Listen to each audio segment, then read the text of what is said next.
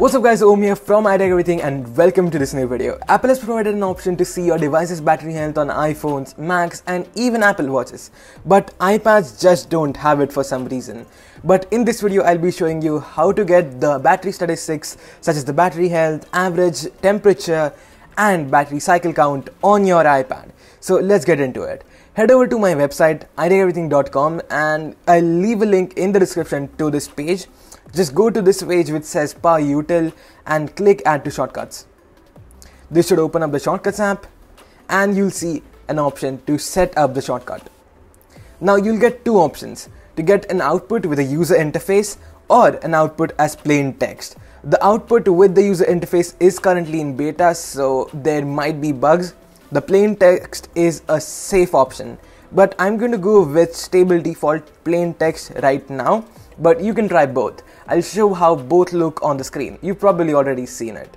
Now click Add Shortcut. The default is no, so we can just leave it as it is, but if you want to change it, you can go ahead and type yes here. I'm going to leave it to no.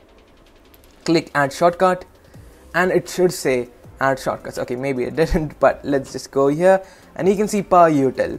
Now just click Power Util and this should open up our settings app and in the right folder as well, or right directory. You'll see this error, just ignore it for now. Click on Analytics data as seen here. If you have the iPad Analytics share tab or share button or share toggle disabled, then you'll have to wait for 24 hours for this to be enabled. So just enable it and wait for 24 hours, and after that you will be able to follow the steps after this. Go to Analytics data, scroll down and then search for log aggregated or just aggregated. You'll see this. Find the one which is from the latest date. Click the one here. So today is the 18th of January, as you can see here. So I'm gonna click this one. Here we have it, and now you just gotta click the share icon, then click Power Util. So as you can see right here, Power Util, click here. That's it.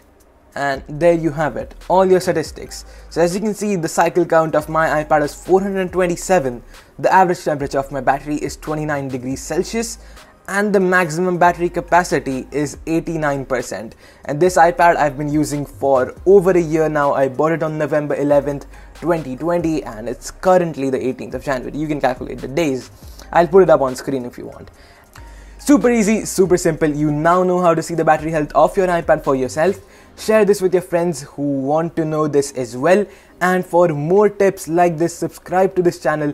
And for more such shortcuts, check out iteceverything.com/shortcuts.